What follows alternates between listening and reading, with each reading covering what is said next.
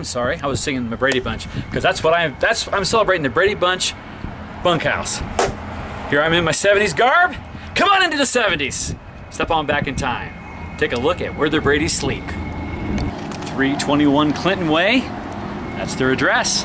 But when they're on vacation in the Grand Canyon, it's this one they go to. The reason why I'm bringing up the Brady Bunch is because this sleeps 9. This is where Jan, Peter, Cindy, and Bobby sleep. Here's the story of a lovely lady. Greg and Marcia sleep out here.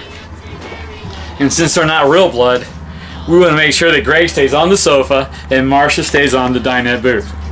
I'm making up Marcia's bed right now. Marcia, Marcia, Marcia! Okay, here we go. All right.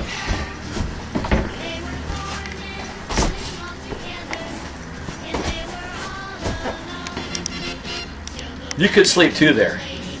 And I know what Greg's thinking. Here's Greg's groovy sofa.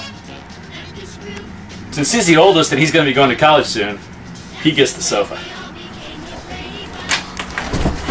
It's not as good as the attic room, but man, it's better than a tent. We got Mr. and Mrs. Brady up here. Well, wait a minute. I don't think Mr. Brady's going to be sleeping with Mrs. Brady anytime soon. And this is where they sleep, right here. Yes, you're missing Alice. But we decided that Alice can sleep out in the tent. Come to think of it, Alice is going to spend the bulk of her time right here in the kitchen. She's going to be enjoying the new microwave, the new oven that hasn't been used, the brand new Norcold 2-door refrigerator, the porcelain sink, the upper cabinets. Alice, she's going to be working so hard that she won't have time to sleep.